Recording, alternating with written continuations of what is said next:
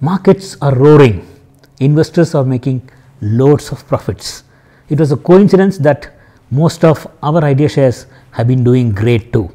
November month was grand. Markets have gone to a new high and has huge volume support to confirm that this uptrend is going to stay. India markets have made their confirmed entry into its next bull market. Nifty went up 11% in November and so was the broader NSE 500 index. It is a rare occurrence because NSE 500 generally has lower returns because of its overall presence. Now the tide has changed big time in the mid and small cap space. Mid and small cap index has gone up 14% in the month of November.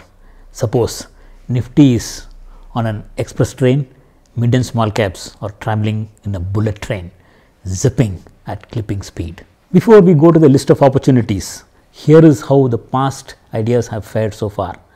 8 out of 16 ideas have made double-digit gains.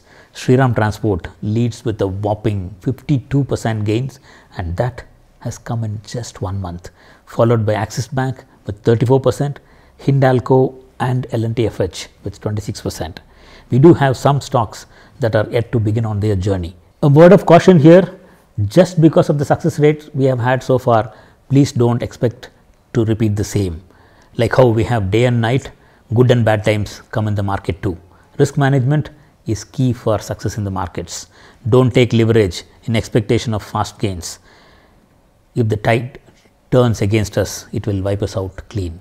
Invest safe and protect your capital. Now coming to the opportunities this week, there is a big list of qualified stocks that are available for buy this week.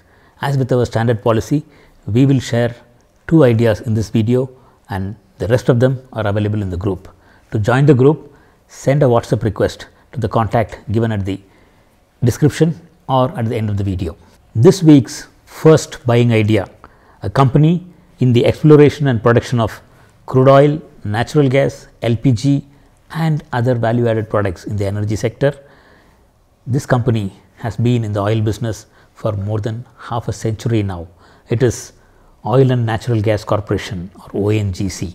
This stock had a trend reversal buy in the lower time frame a couple of days back. That position has been doing good.